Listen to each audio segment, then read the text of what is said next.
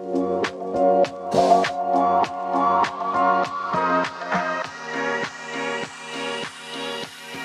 guys, welcome to This Is Life. This is the entrepreneur episode, and I'm excited to introduce Morenike. Is that the way you're going to say hi with a smile? Yes. Hi everyone. Hi, my name is Morenike Malay, and I'm the CEO of Ukantik. It's an interior design company. Chiamaka. Hi guys. Welcome to my channel. Hi guys, thanks for having me. Okay. Hi everyone. Emmanuel. Hi everyone. Thank you guys so much for coming to speak with me. So I'm just going to say this quote by Adam Osborne. He said, "The most valuable thing you can make is a mistake. You can't learn from anything from being perfect." I think I agree. So my dad always says that whenever you make a mistake, that it's like you're not paying for an experience. So it's like a valuable lesson. So you should always learn to not be afraid of your mistakes. So, yeah, I think I agree with that. Yeah.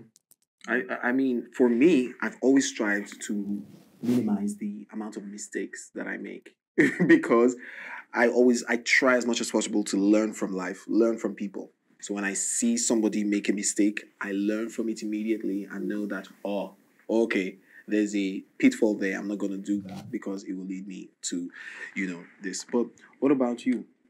Okay, I would say that there's some mistakes that you can't avoid, especially in life and in business. You can't, it's until you get in there. It's your own experience. Everybody's experience is different. So somebody might have made that kind of mistake, but you may have to make yours. So, so the key thing is to ensure that the mistake is not something that is maybe fatal.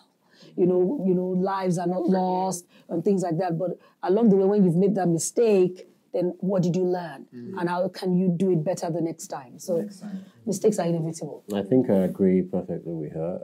And it's not just about making the mistakes, it's about learning from the mistakes because,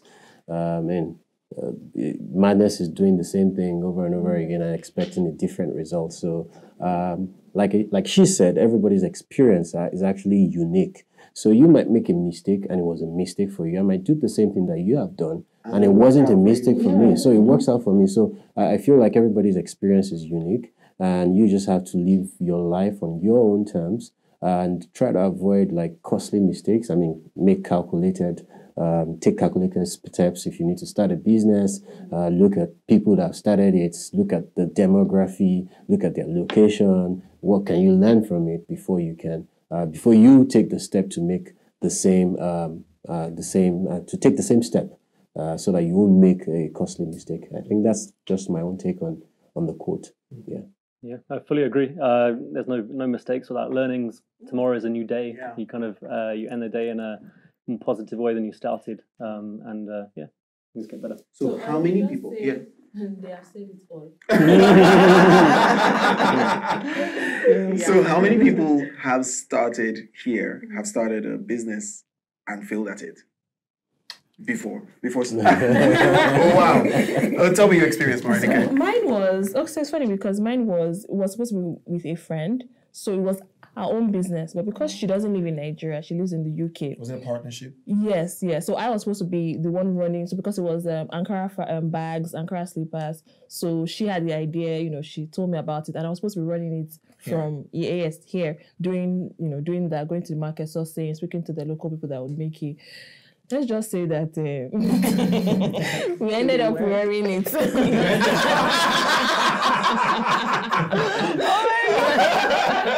Yeah, so I don't know if that's like, if I would, attribute it to my own business, but it was both of us, right? So we agreed that yes. It can work. It's not working. I haven't really started a business that failed, but in my business, I failed many times.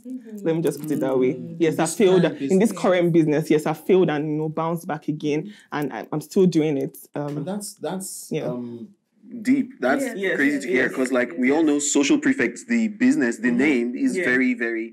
And you started out in the tourism industry in Nigeria. way longer than a lot of other companies came Yes, in. And yes. you just felt like we could make money out of this or business out of this or let people have an experience.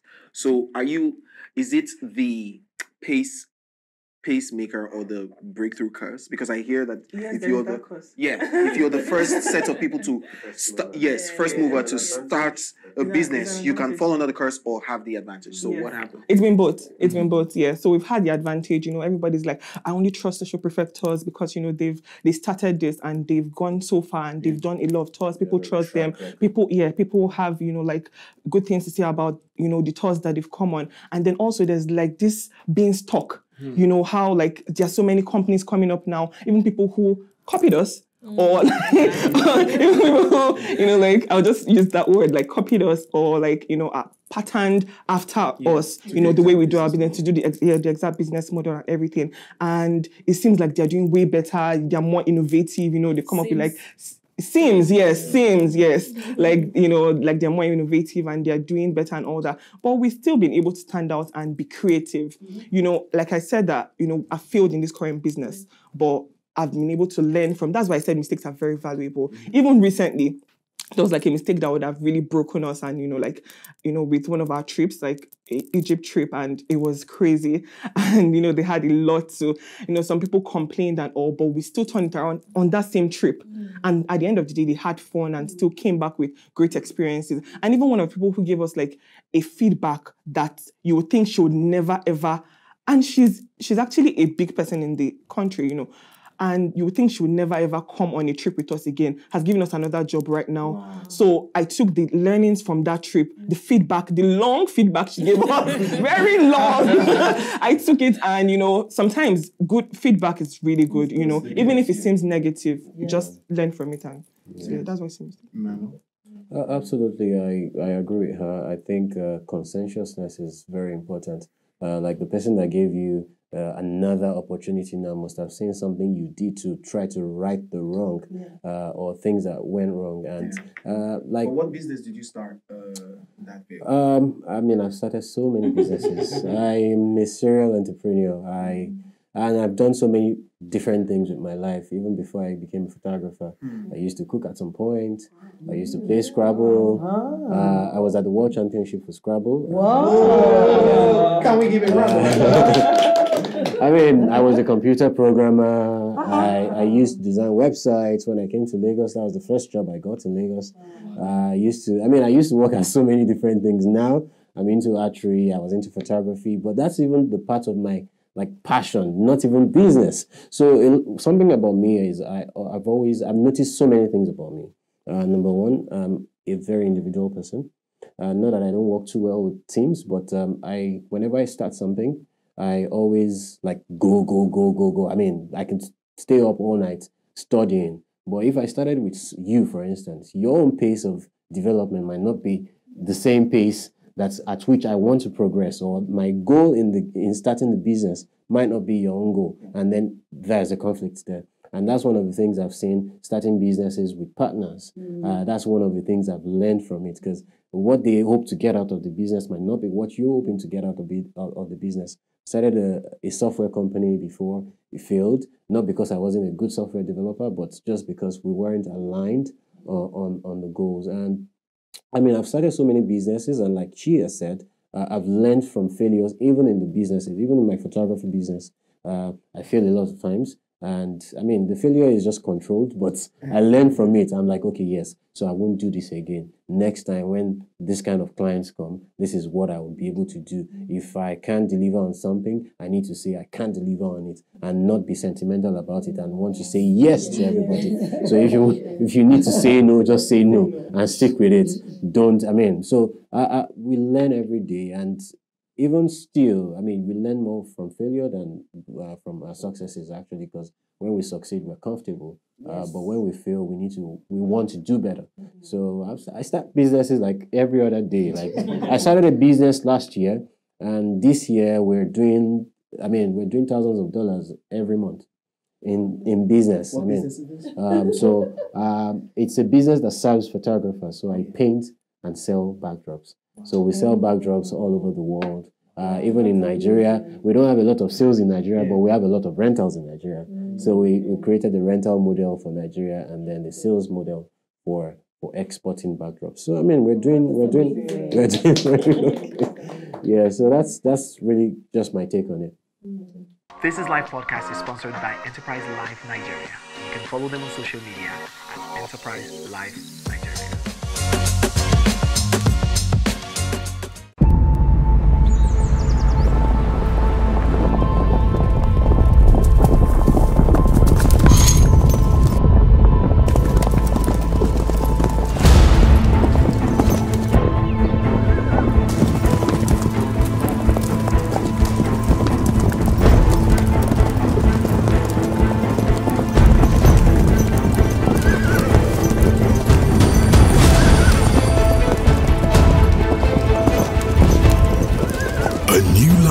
Is here with Enterprise Life Assurance. Our decades of experience in the West African markets will help you achieve your dreams with peace of mind. Visit www.myenterprisegroup.io/NG or call 0700 Enterprise to know more.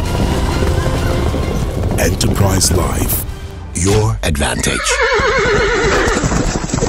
Failure, I think it depends what the objectives of the business were in the first place. If you're, from my experience alone, my first registered business was while I was in full-time employment. So I didn't necessarily set out to say, okay, this is going to be my retirement project. It was more about learning and getting used to it. And invariably, that was probably one of 2 or 3 businesses that I ran while being employed. So I don't think my entrepreneurship experience or journey started until probably this project and this business. And even now, I'd call myself a small business owner, perhaps, rather than an entrepreneur. But in terms of failure, every one of those businesses that may not have taken off, at least semi-failed or failed small in their own right, as opposed to being something that caused problems, or because failure is such a negative word. It obviously comes across as what comes with that. But in general, they've all been learnings. Funke, you have one of the, if I dare say, the biggest events company in Nigeria, Sapphire Events, and you are... No round of applause. Yeah.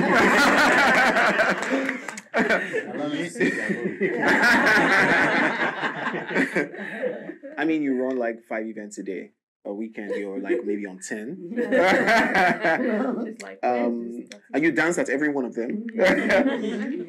I'm curious to know the business you started before this that didn't work out. That didn't work out, right? No, actually, the business that I started was in events. So it wasn't a business that was on its own. It was just a business. So, in events, you can do many things. Mm-hmm. So I have multiple. Right now, I do, of course, we have the Deca company, we have the rental company, we have so many parts of the company. The what? Planning. Yes, and the planning. So it was in one of it. So we had done a project where we thought I wanted to go into, the way you're like, she's like, in my mind. In my mind, you understand? So, we're going to get like, robes for the brides and have like T-shirts and, things that they could wear in the morning. Mm-hmm. But I think, sometimes when you start something too early, the market isn't ready for it. So the market, so the market wasn't ready for that at that time. Now everyone does it now. And now we are not in that space, so we've left that space because it's not our, sometimes you also have to understand what you can succeed as in a business, right? You have to understand your own strengths and weaknesses and look for the right people and the right team. At that time, it was too early and it didn't work out. So we just walked away and cut our losses. So, Chiamaka, when you were speaking, you talked about, other businesses taking your exact model, building their own businesses off yours. And I'm like, you know what? At the same time, in business, that's a good thing. That's a good thing. Yeah. Because business principles and success should be replicated. It should have a blueprint. That's to show that you're doing something right. Because there are a lot of billionaires now in Nigeria who are running businesses that we cannot replicate. We don't know how to, because businesses principles should be universally replicatable. But you also said, you talked about burnout. And, maybe because you're here and a lot of people are always coming with, innovative ways and, you just feel stuck. How does an entrepreneur take their business or turn it around or bring something new? What's that process? What do you have to do something different with Sapphire? And I know you've gone through so many processes like that. I like that question. I mean, I've been doing this for 19 years. So, That's why I said that. so, you know, to still be relevant and still be in the game where every new person is an event planner every second. I mean, we even have a training school where we train event planners. So I think the key thing is to understand why you are in business. Why are you doing what you're doing? What's the reason? And every single time that you need to always, you know, when they say, you have your goal, you have your vision, but you change your strategy. So you must constantly change your strategy. You must constantly understand that you can't do things the same way. You must be innovative. You must always want to be innovative every single time. Because, I mean, the industry has changed. Like, when I look at the industry, I'm like, wow, 19 years ago, this was not where we were. But how do you still stay relevant? So you have to surround yourself with a good team, people that share your vision, people that want to constantly, you know, do better. So you must always want to do better. You must always want to say, where are we now? No, we're not doing it. We're not good enough. We must do better. Even if you think you're number one, what is the next step? What is the next vision? Do you want to go global? Do you want to do things, you know, the trends, follow the trends? What do you want to do? So you just have to, it's something that is very deep because you need to dig deep on the inside of you. Because sometimes you want to give up. You're like, I'm tired. Look at what I'm doing. Everybody's an event. What do you have? So a strong team, great vision, change your strategy, rebrand, reinvent. Reinvent. So even me, look at everybody. Almost everybody here is very young. I'm almost like I would say I may be the oldest. Mark, I think I'm older than you as well. You're my sister's friend. But guess what? The key thing is that reinvention, where I can still sit on a table with you guys and we're still relevant. I think that's what it is. You know, so again, because I know sometimes, especially in, you know, with Nigerian space, most times the CEO, the visionary, is the one that always comes with.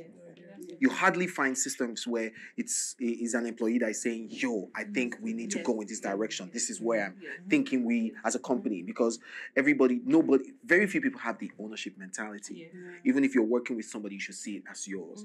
Now, so in creating those new strategies, what do you do? Do you take time out to travel? Do you is it a spa day or is it 3 days in a dark room? What is that process? Yes, so it's a lot of process. It's long. But we're always constantly thinking of how to do it differently. The key thing is you need to listen to your team. When you don't listen to them, they won't give you ideas anymore. So they come and say, I think we need to do this way. I think we need to do it. Sometimes we go on breaks. Sometimes we have to go on holidays. Sometimes we go on retreats. But the key thing is there's constant training. There's constant teaching, learning, empowering, and then they have a voice. Because a lot of times when your team don't have a voice, they'll just be looking and be like, okay, what is ownership mentality? Maybe we're going to be here together. But when you carry them along, and I learned that more especially even during the lockdown, where we had to carry everybody along. You say, you know what, we're in this together. I fail, you fail. We fail, we all will. So how do we come out of this? And everybody even came up with new ideas and new concepts that got us out of lockdown and even new businesses. So it's that putting, and then also thinking about how does your team work? How do they like to work? Some people don't like to talk. Some people like to write. What do they like? Find it and then go and just pull it out of them. So I think I agree perfectly with what you said, and also I'd like to add before I forget that number one, you've talked about digging deep. So I think self-awareness is very important. Like, not just starting something because everybody is starting it and then just going with the wind. That's the thing. You need to have the passion for it. Then what I will also say is have the mind of a baby. So we tend to get carried away when we're professionals about things that we did when we started, when the passion was young. Like when I started photography, whenever I'm cooking, I'm always taking pictures of the spaghetti before I put it in the pot. Then after I put it in the pot, when it's ready, I take a picture of it. Now, nobody got time for that. I mean, I barely even cook. Not to now talk of taking pictures of my food. I just want to eat and get out of the way and get the next job done. So we tend to forget the things that we did when we were young. I mean, I used to carry cameras around everywhere. So you never know where the opportunity will come in from. Today, I didn't even carry the camera. I deliberately even leave camera so that somebody won't come and say, you have the camera. Do you understand? So we need to keep that mind, the mind of a baby. It keeps you curious. Like, okay, what can you do better? How can I improve this? How can I get better? And I think that's one of the most important things that we need to cultivate. Yeah. Okay, I agree with both of them very, very well. And one thing I'll add is you have to be customer centric. Like when you're customer centric, like you always listen to your clients. What do they want? Like what's the market saying right now? First of all, you have to research. So research on, for example, in tourism, what are the new trends in tourism? What are customers, like where are they going to now? What are the new, basically trends? And then always listen to your clients. Like, what are your clients saying? Like, what are the feedback you get? Like, I mentioned earlier about feedback that I got from clients and it really helped. And now she's come back, even though there was like beginning at a bad experience, but now she's come back because we listened to the feedback. And then also just keep listening to your clients. What are other companies doing as well? You also have to look at your competitors somehow. Don't pattern. There was one, I worked in a company and they were always too competitor focused. When one does something, they want to do another thing. One has bought bus, they are buying a coaster. This one has bought, they bought a car, they are buying keke. No, not that. Don't always, be too, focused on your competitor, but also you have to watch out what are they doing, what's new in the market and all that. So I believe being customer centric and also being focused on what your competitor is doing somehow, those two work. Yeah. So I'll just add, and it's based on what Atifunke had said about teams. I noticed that there was a time a few months ago that I was just like, I think maybe they call it creative block, where I just couldn't move past a certain. But I was thankful because of my team members, right? So from the onset, I would always carry team members along, such that they also brought. So I can tell you that maybe for like almost 6 months, most of the designs that you would see was not necessarily from my own head. It was from like, combination of, what do you think? And I think that's like really important. There's one quote that I really like, which says that individuals play games, teams win championships. Hey. So just having that like at the back of your mind, it just really just helps me, to put perspective, with that. It's very important. Yeah. Amit Kalantri said, entrepreneurship is not a theory. It is an experiment. And in Nigeria, what we've always had is, we've always had beaches. And Mark, why did you think we needed another one?